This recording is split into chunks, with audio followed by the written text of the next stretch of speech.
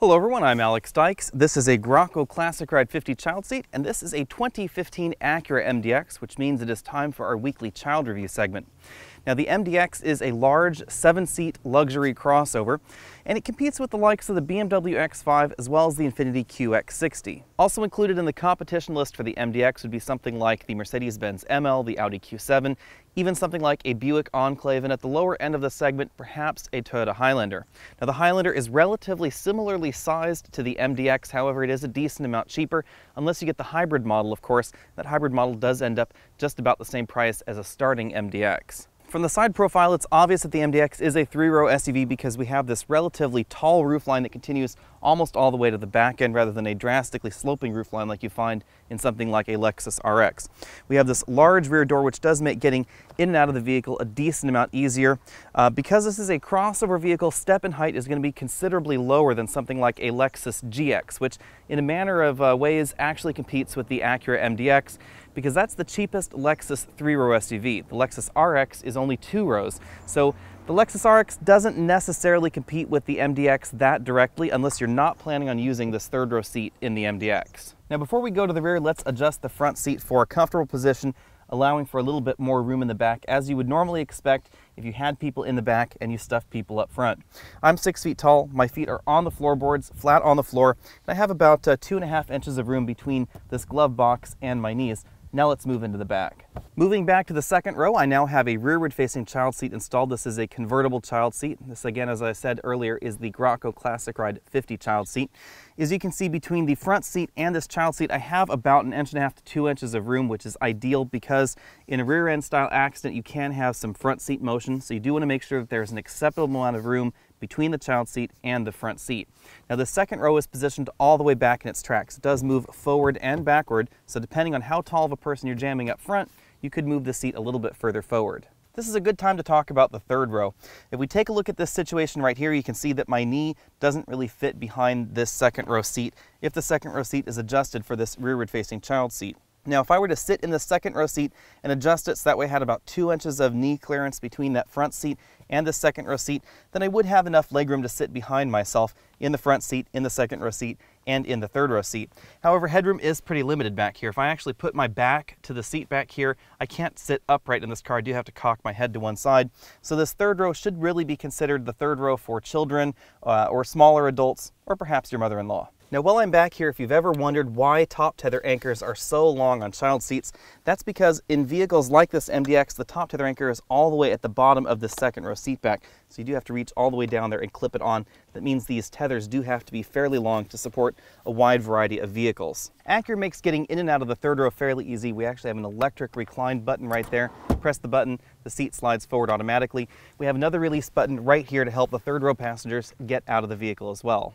Now if you just want to fold the seats flat or adjust the recline angle, that's this lever right here, and if we pull that, this 2nd row does fold almost completely flat. As with almost every other 3-row crossover out there, inserting a child seat right here in the 2nd row that's forward facing, and then trying to get in the 3rd row is a little bit tricky. And here's the reason, because we can slide this seat all the way forward, and there's not enough room really here to get in the 3rd row.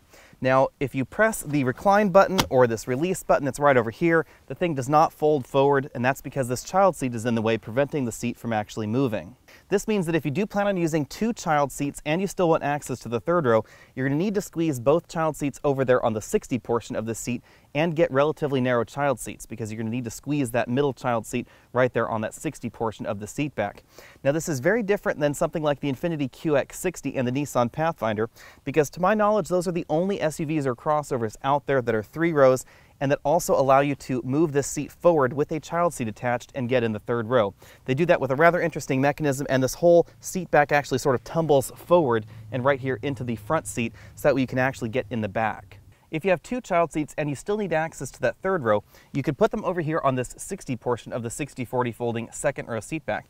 Now I think in reality this is more of a 70/30 rear seat back instead of a 60/40 arrangement like you'd find in some of those vehicles out there. And the reason for that is because this actually has enough room for 2 child seats to sit side by side and have this 40 portion actually tilt and slide forward.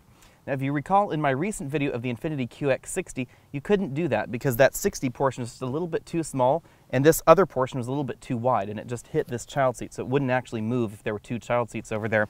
But as we can see in the MDX, there is enough room with those two seats right there for me to push this button, have the seat slide forward, and then I can climb right here into the back.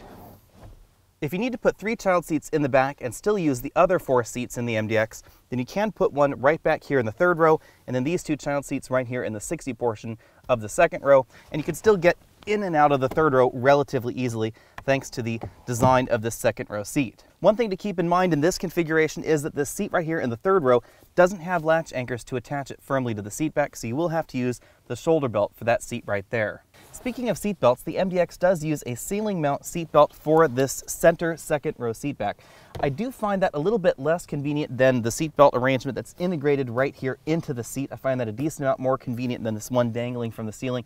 It definitely makes it easier to get in and out of the 3rd row or fold the seats flat if you have this seat belt connected. So if you are regularly using the 2nd row for an adult, then that could be a problem. However, it's not really a problem for child seats. The reason that ceiling mounted shoulder belt isn't a problem in the MDX is because we actually have a dedicated latch anchor for the center position in the MDX. That's very unusual because this is not required by law, and as a result, there really are very few vehicles that have 3 sets of latch anchors. We still have outboard latch anchors right here in the outboard seats. They're very well hidden in the seat bottom cushion, but we also have these center mounted latch anchors right here, as well as a top tether anchor for the center seat.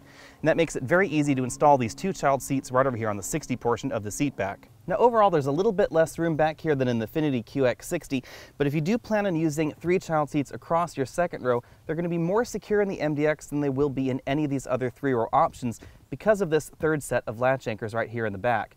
Latch anchors are the preferred method of attaching a child seat to a vehicle because there's a lot less movement between the vehicle and the child seat in the event of an accident. Of course, if you do have 3 child seats right here in the 2nd row, you can pretty much give up getting into the 3rd row without removing one of the child seats, and that could be a pain. It's now time to talk cargo room, so let's look behind this large hatch right here. We do have a power hatch in the MDX, which does make getting in and out relatively easy.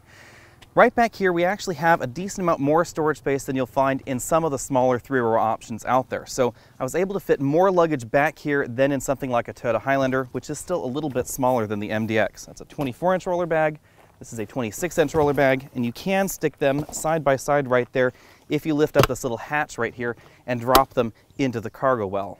Now, in case you're wondering, if I lift up this divider, you find the jack inserted right there under the 3rd row seat. We also have a tow hook and the little dealie with which you remove the spare tire from the vehicle.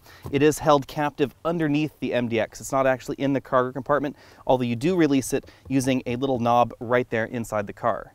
Also, while we're back here, a good thing to note is that we do have top tether anchors for these 3rd row seat positions, although we don't have latch anchors, as I said earlier. So you can attach the top tether to a child seat in this 3rd row, but it's not going to be as secure as the 2nd row, which does have full latch anchors for all 3 seat positions. Now, obviously, we could fit a decent number of child seats in the MDX if this 3rd row was folded, but let's see how many we can fit back here with the 3rd row in place.